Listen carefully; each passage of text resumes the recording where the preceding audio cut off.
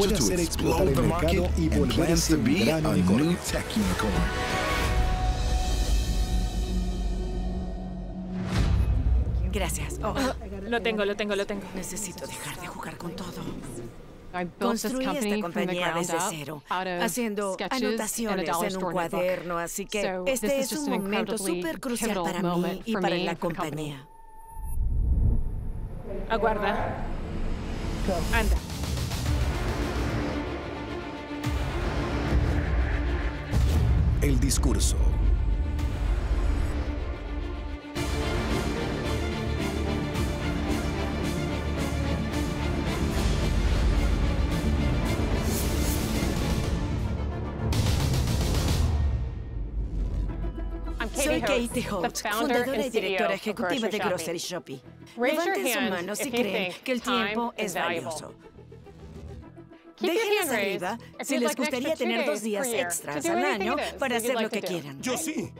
Pueden bajar sus manos. ¿Qué dirían si les digo que pierden 53 horas al año caminando por pasillos de almacenes buscando algo que cocinar? Esa es la razón por la que creé un software patentado que planea comidas y ayuda a los clientes a ahorrar tiempo. Cuando una tienda usa nuestra tecnología en su página web, sus clientes pueden planear sus comidas y comprar víveres en línea en 5 minutos.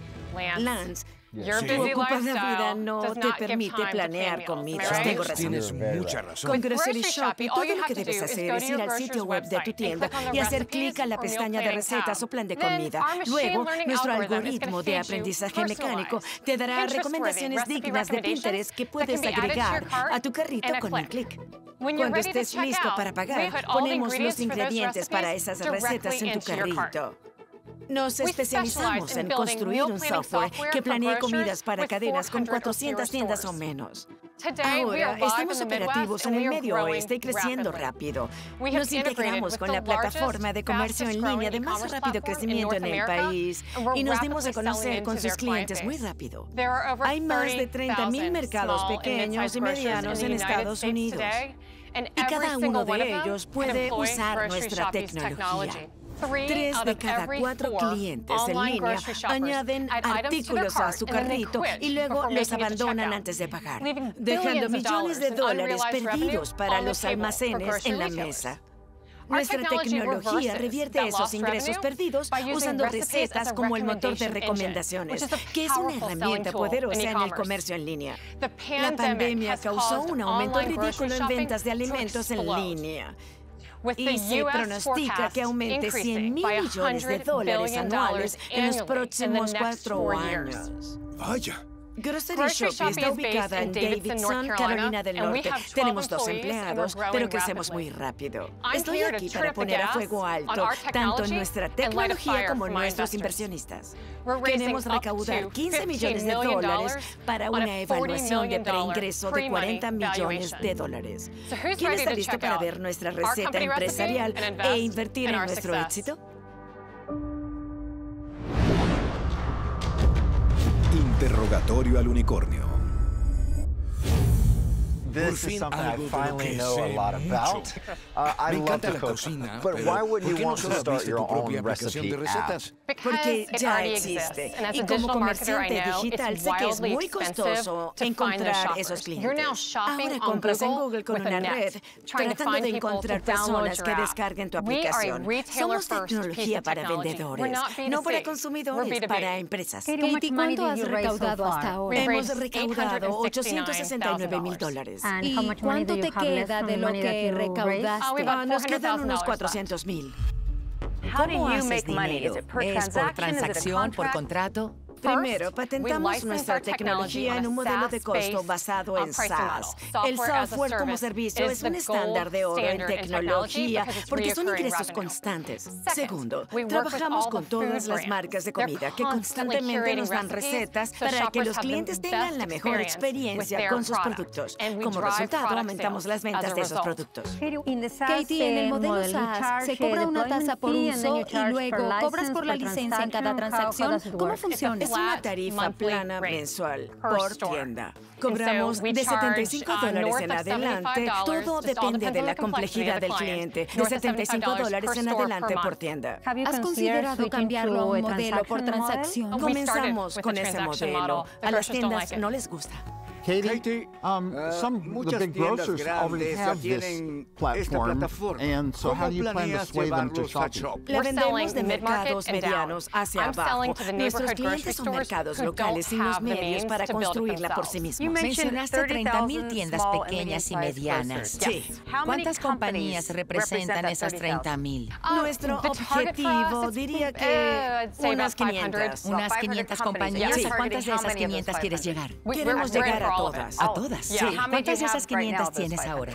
Tenemos 17. 17 de 500. Bien. ¿Existe un ritmo de mayor captación? Sí, es muy rápido. Los tratos pasaron de pequeñas tiendas contactándonos a plataformas de comercio en línea contactándonos. Hicimos los tratos pequeños para ganar experiencia, pero ahora iremos de las cadenas con unas 20 tiendas a los verdaderamente gigantes que tienen más de 1000. ¿Y tienes planes para hacerlo internacional? Así es. En Centroamérica, Sudamérica, Australia y Canadá, los lugares a donde nos podemos mover más rápido, porque su comportamiento es similar al comportamiento comercial de Estados Unidos. Well, Katie, as you know, we have a huge global audience watching right now, and we have a question from one of our global investors. Take a look. Demos un vistazo. Hola, mi nombre es Drew Belan. Soy el fundador del equipo Urban Lux. ¿Por qué limitas tu demografía a solo almacenes pequeños y medianos? Seguro. Creemos en empoderar a las tiendas locales a través de capacidad digital, de modo que puedan competir con los peces gordos. Las pequeñas tiendas locales perderán la batalla si no sabemos apoyarlas. ¿Quieres que el campo de batalla sea más justo? Así es, soy una chica de pueblo. Crecí en la Virginia rural y vi cómo los grandes almacenes venían y hacían cerrar los negocios pequeños. Gracias y buena suerte.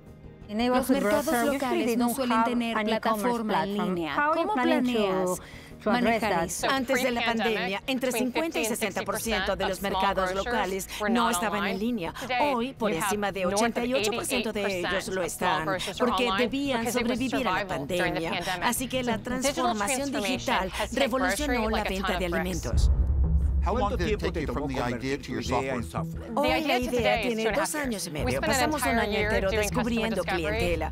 Soy comerciante digital. Lo que me importa es la transformación. Las impresiones no significan nada. Es hora de hacer dinero en línea y lo haremos con las recetas. Permíteme preguntarte qué tan inteligente es tu tecnología. Digamos que ordeno los ingredientes para una paella.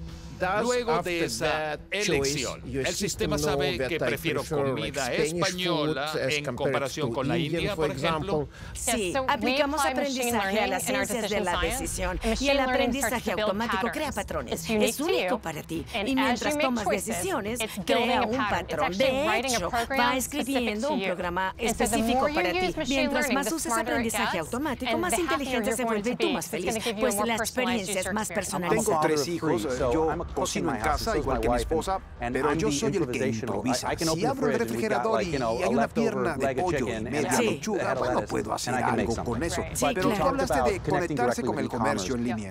Cuando el cliente elige la receta, ¿también revisas el inventario? Sí, podemos hacer que nuestra tecnología identifique existencias en tiempo real. Y si tal producto no está disponible, las recetas se ocultan. Katie, ¿tienes algún socio externo? Nos unimos a Microsoft for Startups para innovar con ellos y descubrimos que Microsoft nos ayudó a resolver un dilema que impedía el crecimiento de la tecnología para almacenes. El mecanismo para llenar el carrito debía ser totalmente reescrito. Katie, soy intolerante al gluten. Asumo que tratarás eso también. Por supuesto. Creamos esta tecnología para editar 17 puntos de criterio dietético como libre de gluten o paleo, refinar y mejorar esas áreas. Eso nos hace más competitivos. Excelente. Hablemos de nuevo con nuestra audiencia global. Esta vez tenemos una celebridad global inversionista que quiere hacernos preguntas. Vaya. Hola, Katie. Como a ti, me apasionan los negocios y soy socia de SBLA Beauty, Bellissima Prosecco y Total Gin. Y creo que lo mejor de cualquier éxito es retribuir. Así que me pregunto, ¿qué planes tienes para Shopee para retribuir a la comunidad? Cuando comenzamos a crear la compañía, decidimos asociarnos con Hire Our Heroes, que es el programa más asombroso para militares que viajan por todo el mundo. Podemos tener personal a distancia y es una gran oportunidad para nosotros de construir a partir de eso. Contratar soldados es algo que nos enorgullece mucho. Gracias, Katie. Eso es genial. Te deseo todo el éxito para que hagas todo lo que deseas. Katie, hablemos de cifras serias. Ganaste $20,000 en 2020. ¿Cómo explicas eso con las 3 fuentes de ingreso que referiste? En cuanto a contratos con los almacenes, de allí viene el dinero hoy en día. Cada vez que un almacén firma un contrato, nos pagan. Es un contrato por 36 meses. Por eso es que nuestra predicción, solo para finales de este año, será más de 1,5 millones.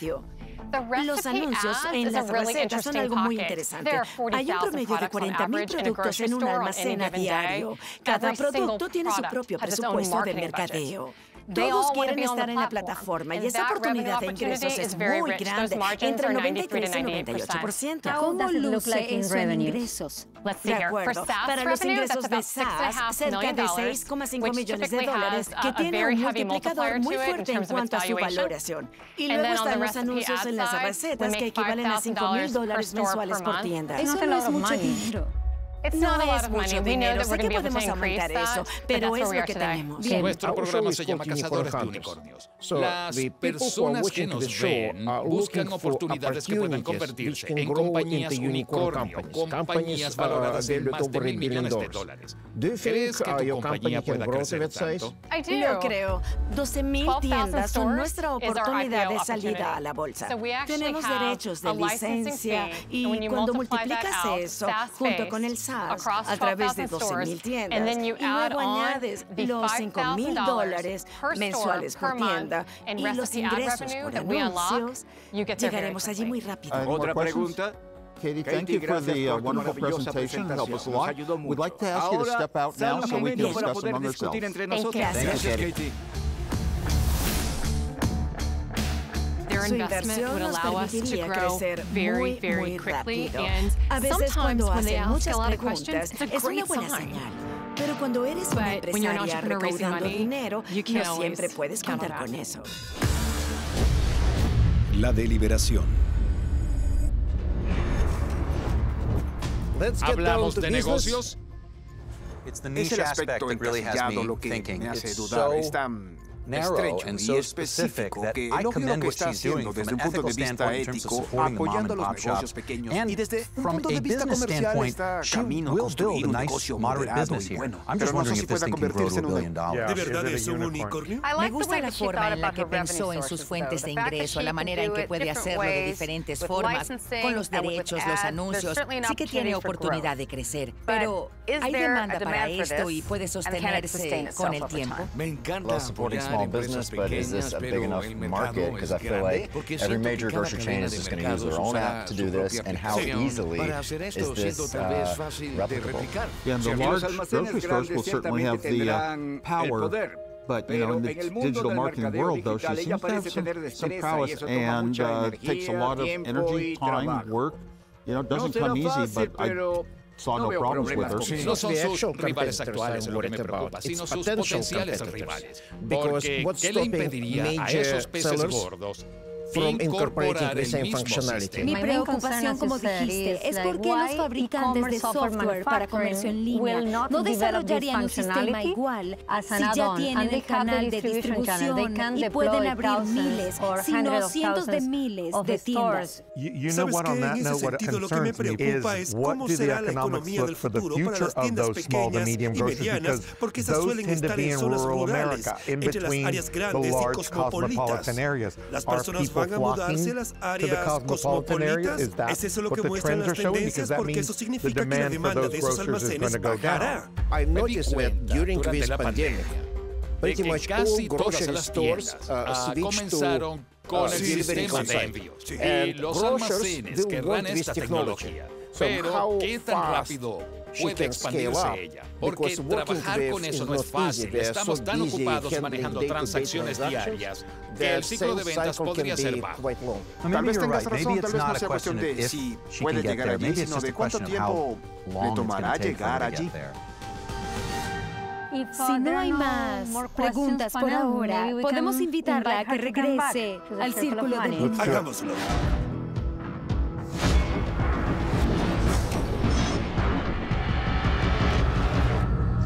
Hay una audiencia global viéndonos y te daremos 60 segundos para que nos digas por qué eres tan buena y por qué tu compañía es tan genial. Esta es tu gran oportunidad. Discurso de 60 segundos. La pandemia nos ha conducido a todos a nuestras cocinas, nos guste o no.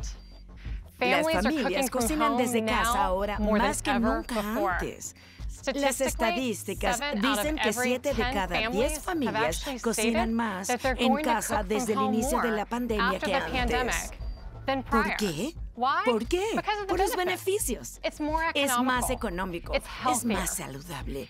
Tienes más tiempo para hablar con tu familia. Y al final, si podemos hacerlo posible de manera digital, rápida y simple, todos se van a beneficiar.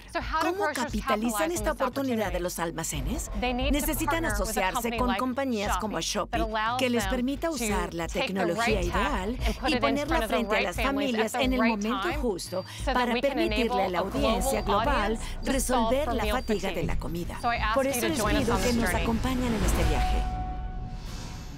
Gracias, Katie. Te daremos nuestras opiniones y me gustaría que sea vos quien comience. Yo no compro ni cocino, así que no me vi reflejado, pero mi esposa y yo tomamos las decisiones juntos. Ella debería estar aquí porque creo que a ella le gustaría. Lance. This is something I would definitely use. I love cooking. I actually love shopping myself, but I get delivery too, so this fits my lifestyle. The problem that I'm seeing with me, I have to research more of the size of the market, and also if this could easily be replicated and kind of steal our market.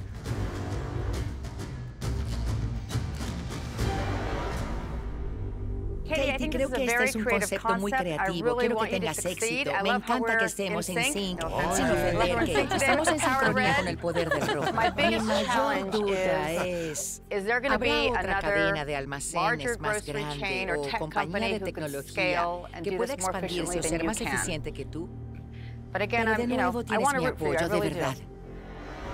Me preocupa un poco tu canal de distribución. Con la estrategia que tienes ahora, creo que será muy costoso y muy lento. Pero aparte de eso, me gusta lo que haces. Señora tesorera, primero que nada se llama vino poderoso, lo de Katie y yo. Pero hablando en serio, Katie, tengo preocupaciones muy serias. Me preocupa el alcance del mercado. Eso me hace tener reservas. Está más que claro que estás decidida a hacer de esta compañía un éxito.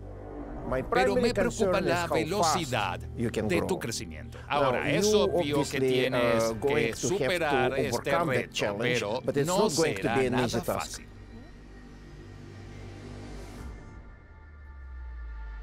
Katie.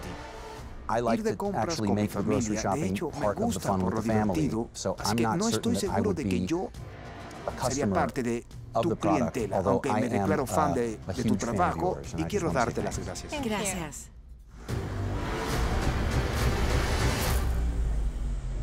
Bien, Woz, puedes ser el primero en dar tu veredicto. El veredicto.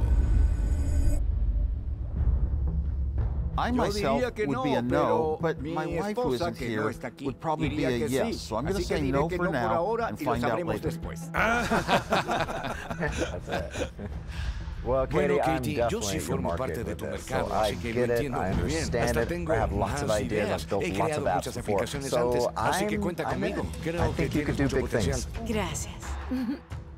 Haré algo que nunca he hecho antes en este programa. Tendrás que saltarme, aún sigo pensando. Sigan mientras decido. ¿Está bien? Alguien dijo, si quieres ver algo terminado, pídeselo a una mujer. Por eso, sé que llegarás muy lejos. Creo que puedo ayudarte con la expansión en Latinoamérica y quiero apoyarte, me apunto. Me cuesta tanto decir que no. Rayos, Katie, apostaré por ti. Muchas gracias.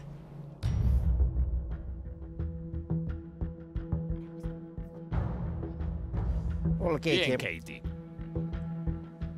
No seré de mucha ayuda en tu negocio.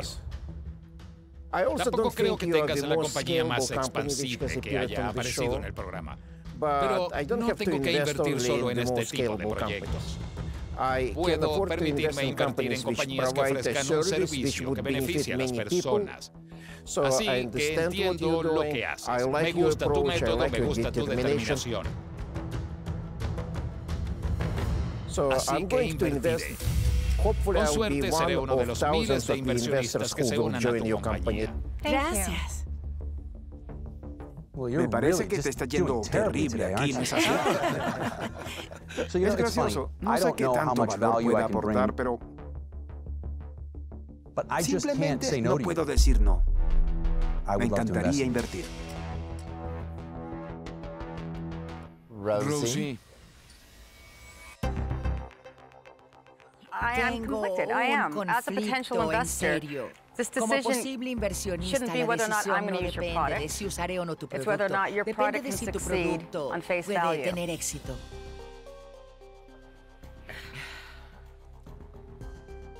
Y creo que eso significa que sí, sí puede. Gracias. Katie? Sí. Because I thought about it. I want to be associated with what you are. So I'm a yes, I'm a yes. Muchas gracias. Y ya sabemos lo que eso significa. 7 de 7, Katie. ¡Felicidades! Y Katie, ¿sabes algo? Tenemos miles de inversionistas alrededor del mundo que te ayudarán a hacer conexiones para que tu negocio pueda crecer. Muchas gracias. Me siento honrada y tan agradecida. Muchas gracias. ¡Bravo! Katie, tengo tu primer billete de $2 de la suerte. Por favor, lo hiciste genial. Detente, lo hiciste muy bien. Felicitaciones. Estar en su presencia, no estoy bromeando. El apoyo de todos es una locura. Nunca, jamás lo imaginé. Es un honor, no tienes idea. Es una sorpresa. Es una increíble sorpresa. ¡Oh, por Dios! Muy buen trabajo, Katie. Muchas gracias. Mis hijos no lo van a creer. Vieron a su mami trabajar duro para crear una compañía sola. Siempre se han emocionado por su mami. Es un sueño. Para saber cómo invertir en esta compañía, visite unicornhunters.com.